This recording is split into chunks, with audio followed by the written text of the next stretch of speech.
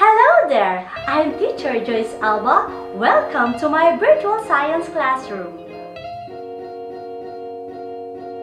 Substances react differently when mixed with water.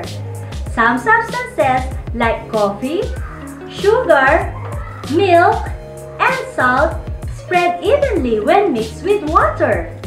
What are the factors that affect the solubility of a substance?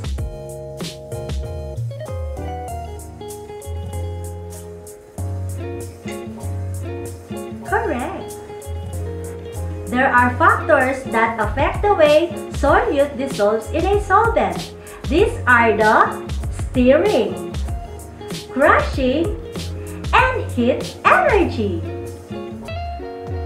How does stirring affect solubility?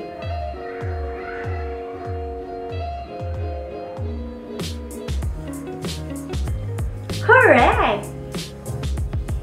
Stirring or shaking a liquid mixture makes its solid particles dissolve faster.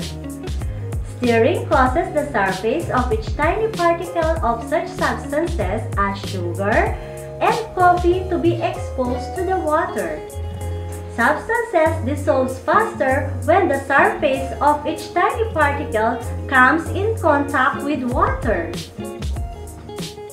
How does crushing affect solubility?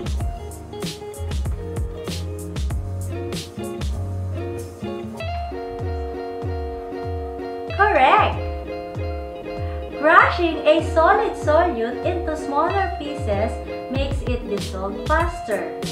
Materials in powder form such as powdered soap and rocky salt dissolves faster than the same materials that are in solid or compact form. How does temperature affect solubility?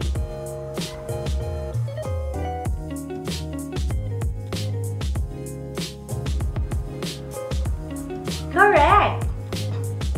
Heat energy affects how a solute dissolves in a solvent. Heat increases the temperature of the solvent and solute, such as hot water, causing the particles of such substances as sugar to move faster.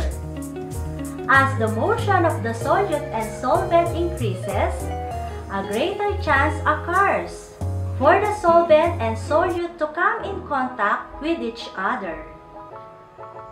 Now, let's see if you learned something.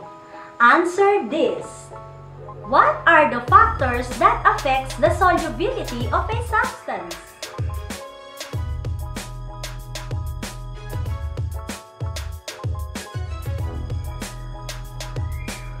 Correct!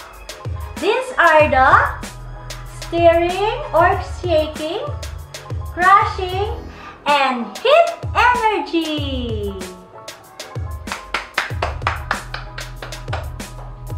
I hope you learned something. Stay healthy